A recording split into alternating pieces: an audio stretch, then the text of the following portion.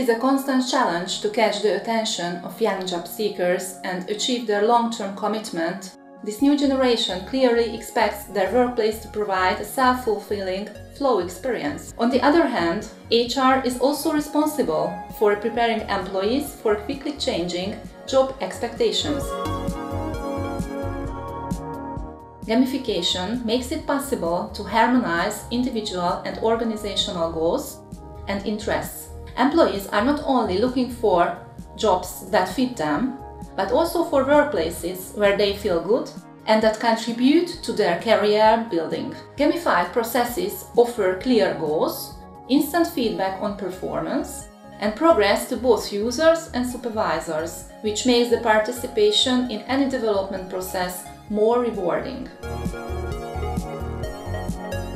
If I find fun and sufficient challenge in learning and doing my job, chances are better that I will enjoy my work. This will increase my level of commitment towards the organization that grants me this experience.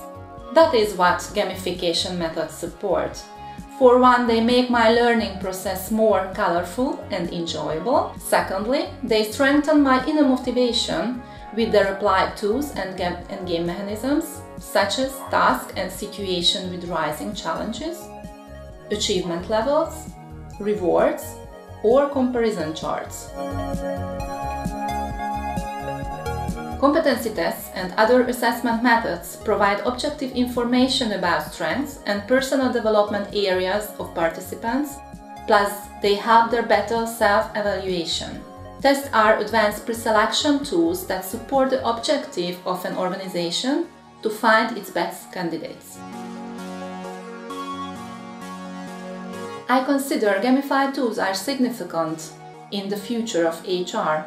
They are applicable for recruitment purposes, onboarding efforts, and hold great promise in the support of individual and group development processes.